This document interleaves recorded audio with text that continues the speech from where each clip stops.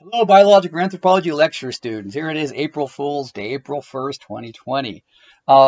This video is to sort of introduce your inner monkey, the last video, and that should appear right below this one, which you'll be watching this week. All right.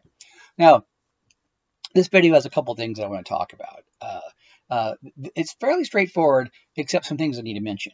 In the opening scene, he's going to be talking about, what is a primate. So you'll see him in the trees, going through all the primate sort of the laundry list of what primates have, the habitats in which they are adapted for, which is the end branch niche. And I want you to catch up, be very careful to pay attention to that for the next exam.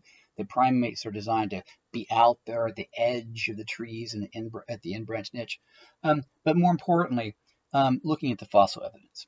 So what he's going to do is he's going to go into see Jonathan Block, who is a big primate anthropologist, right? I mean, this is what he's done to make his living, and he's been excavating extinct primates in North America, in Montana and in Wyoming.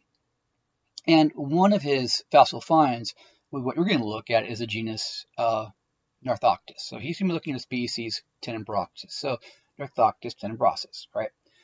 Now, this primate you're looking at is not a human ancestor. This primate went extinct, and all of the primates that were living in North America went extinct. Now, this primate's around 50 to 53 million years of age, which makes it a euprimate or a true primate. So they're showing you this as a representative example of what an early primate, a true primate, would look like, right? And there were dozens of species and other genuses like this in the world at this time. Now, the ones in North America went extinct because the Grande Coupure, which hit 34 million years ago, just 17 million or 20 million years after, this was found, the primates that live in North America had descending ice, shields, ice coming down from the northern hemisphere, locking them and trapping them into North America. And they couldn't go further south because there was no Central America at that point.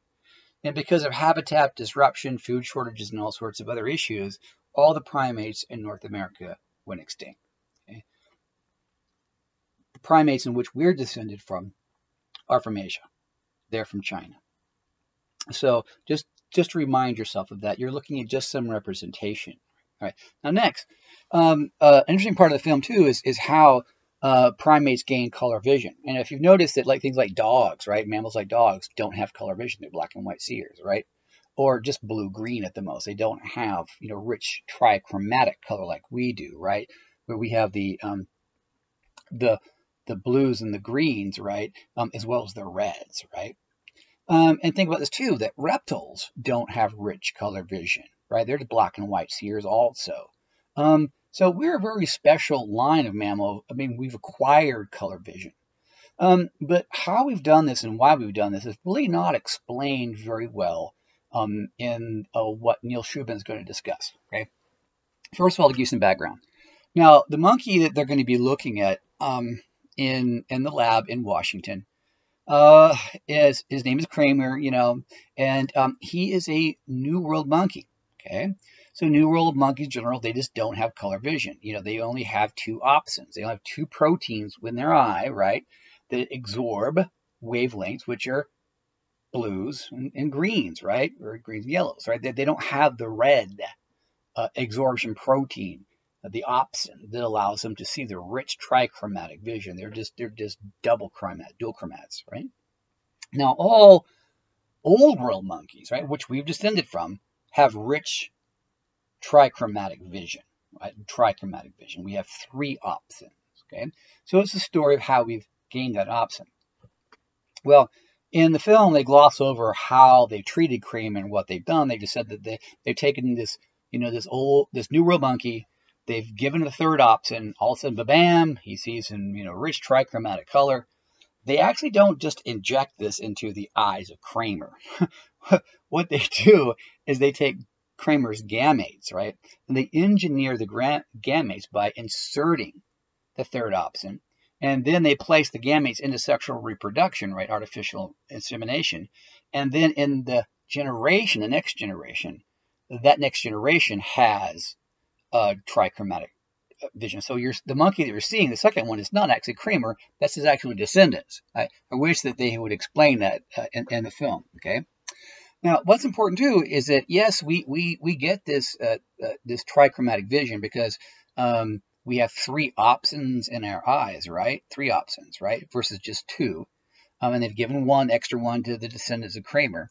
Now, Neil Shubin says that about 23 million years ago, old world monkeys were able to get this because it gave them rich, ability to see in three colors, right? And it does. It immensely enriches the fabric, the textures, the tapestry of colors you have out there. And it does make finding ripe fruits, far more easy, right? And it's a tremendous advantage for primates at this time. Now, we got to think about, though, is why don't other animals have this ability? He doesn't discuss this, all right? It's like cats and dogs, right? They don't see in rich three-color vision like we do, and neither do any of the reptiles, right?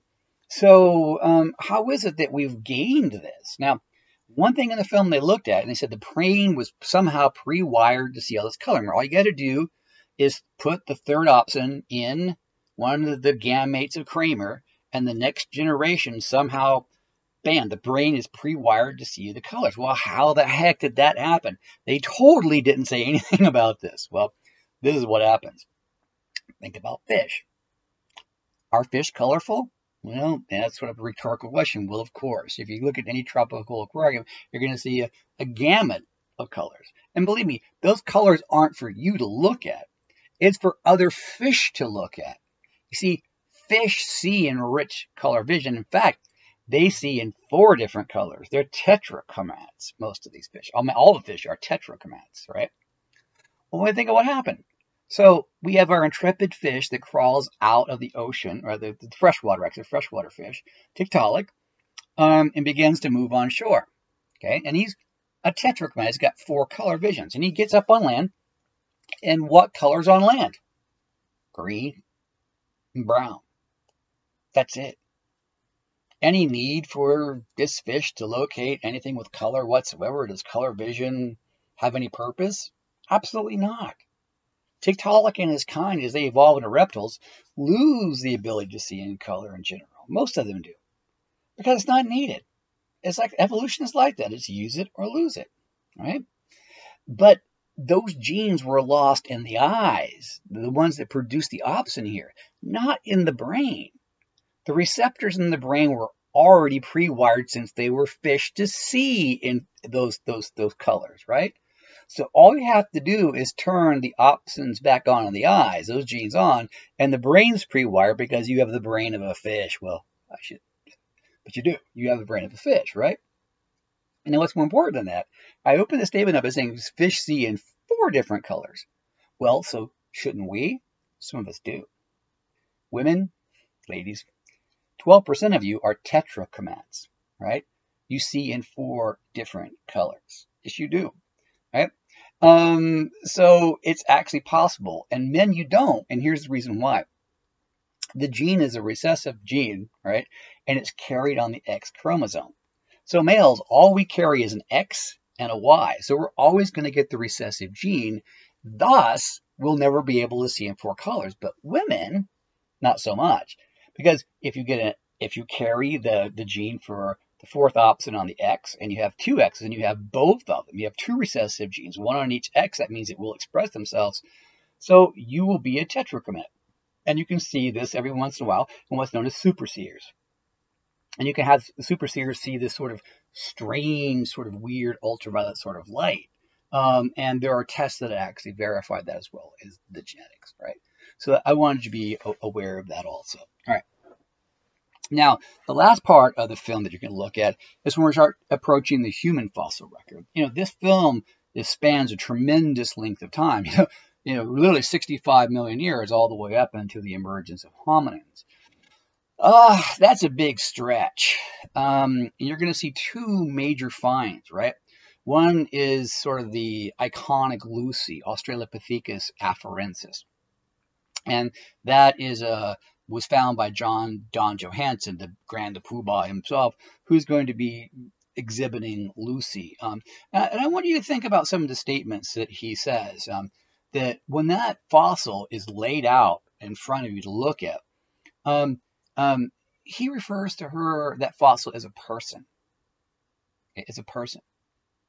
Now, in the scene after that, when they're sitting around the campfire and you're watching, Lucy walking around, he says it's just the chimp that stood up and walked without any philosophical glint in her eye, which says that she's not a person. So you ask yourself, okay, Johansson, what is she? Is this a walking ape? Or is it something different? Is this thing has some sort of personhood? Well, actually, we've got to tease that out and answer that question.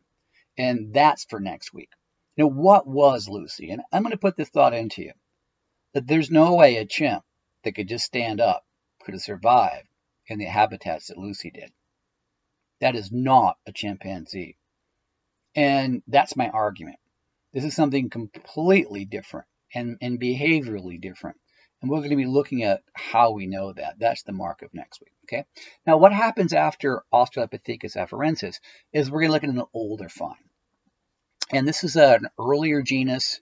Now, by the way, I should put this date from you. You're going to see it in the film that the genus Australopithecus and Lucy is around 3.2 to 3.4 million years of age.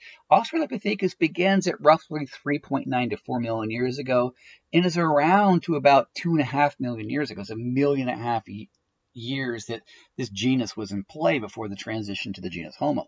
Now, previous to this, we have another genus of hominid, walkers, known as Ardipithecus.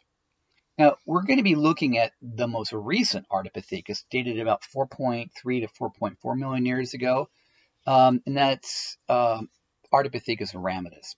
And it's not the earliest one. The earliest one is called Cadabra, and it goes back to at least 5 million years ago. The important thing to look at on this is the foot structure. This doesn't have the foot like Lucy does, right? Lucy has an inline toe like us. This one has a divergent toe, right? Like a typical chimp or great ape, right?